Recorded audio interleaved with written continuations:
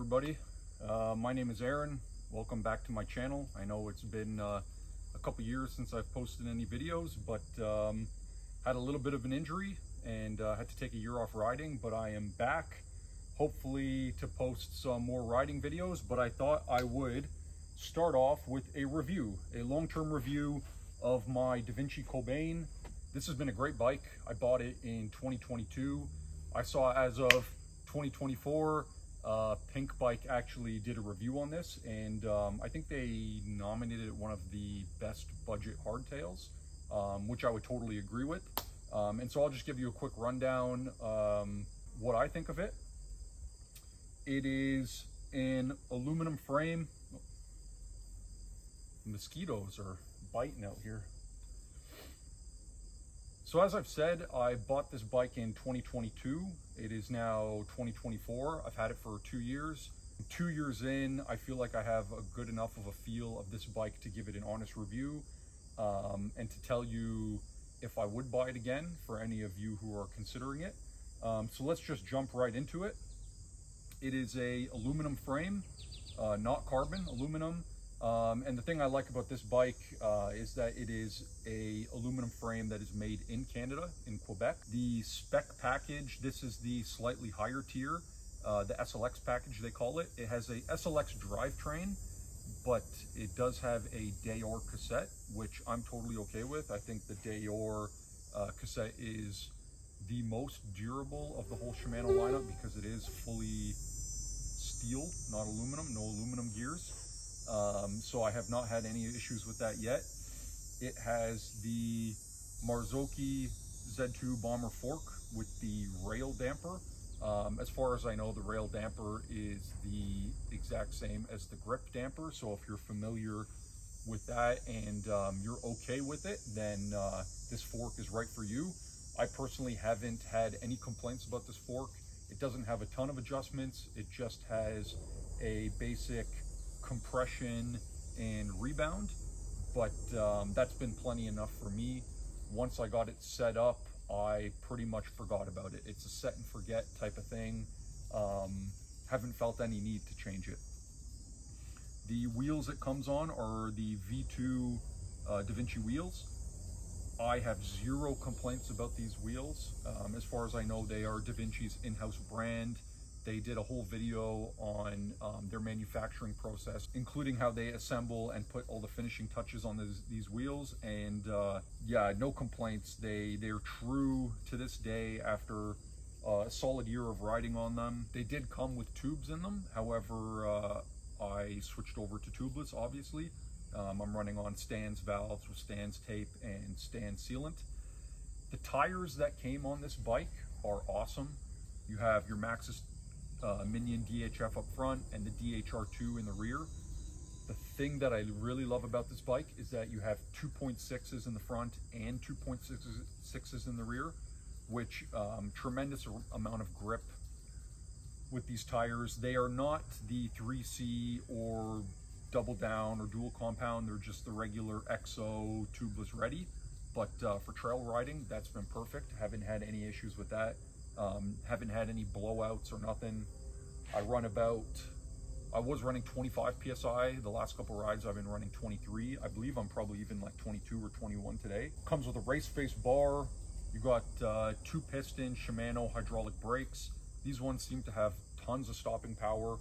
I've never felt the need to upgrade them, and they're paired with 160 rotors. Stand up for a little bit. The only thing that I did change about this bike was the stock seat. I found that the Devinci seat was absolutely terrible. It really hurt my butt. But then again, everybody is different and saddles are a very subjective thing. So I swapped it out with the Specialized one. I find that one works really well for me, as well as Specialized grips and race face Chester pedals, just for a little bit of flair. For anybody who is looking to upgrade from their $1,000 range hardtail and they're considering something that's about in the $2,000 range, I would totally recommend this bike. Like I said, I've had no complaints. There's nothing really I've wanted to change. The dropper post that comes on it is a 130 mil, I believe, on the size XL, and it's a Trans X dropper. Of all the dropper posts I've ever had, this one is my favorite. It is absolutely snappy.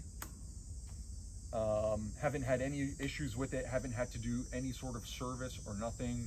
It just works flawlessly. The bike does come with a threaded bottom bracket, which I'm always pleased to see, as opposed to press fit. The only other minor complaint that I have about this bike is that there's only a spot for one water bottle cage. There's plenty of room, especially on this XL, to have one on the seat tube. So it would have been nice to have the extra water bottle cage there. I'm not sure if the 2024 model has that. That's something you have to check out for yourself. And then the only other thing, actually, second thought, is that you do have these two mounts here for a chain guide, but it would have been super nice if they included the third mounting point so that you can actually have a bash guard. That's the only thing that I've actually wanted to put on this bike that I haven't been able to. At some of the spots I ride, there are some pretty big rock features to go over, and it would be nice to have that bash guard there just for peace of mind. Other than that, this is it. So anyway, I'm not going to get too much more into the details. This was meant to just be a little bit of a short review, a little bit of a small channel review on the bike. I know, like I said, Pink Bike reviewed it, but it's nice to see somebody who's more in like the real world. Let me rephrase that. This is just meant to be a confirmation from more of a regular rider on whether or not this is a great bike. I hope y'all enjoyed it. I plan to do some more reviews of a few of my other bikes. If you guys have any questions, leave them in the comments. It's a beautiful day out here. The mosquitoes are biting a little bit, but still rather be outside than inside.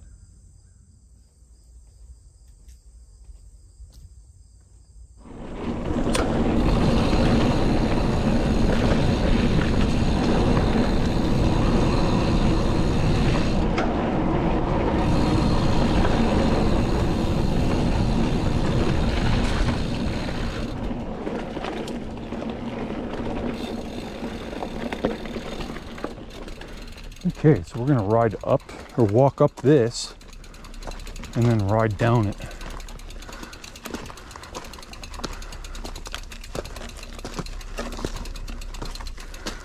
You know what, let's take this. A little bit easier of a walk up, less loose.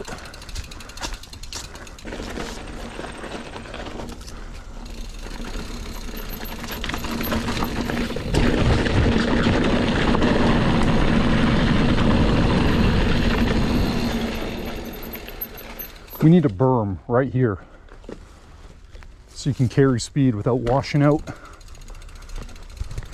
Okay, so this section here, it's super loose with the gravel. They almost put way too much gravel. So let's see how I do for traction. Oh, started to feel myself sliding out.